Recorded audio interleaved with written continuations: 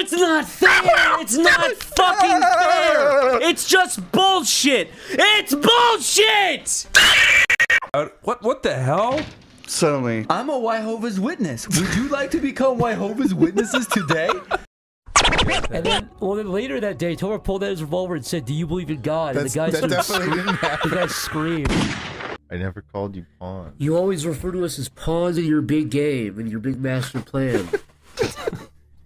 You say, I don't see people with emotions and families and lives. I see pawns.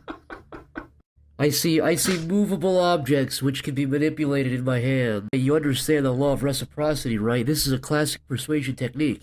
You see, I give you something, and now you, in turn, feel indebted to me. So now I want you to help clean up my apartment.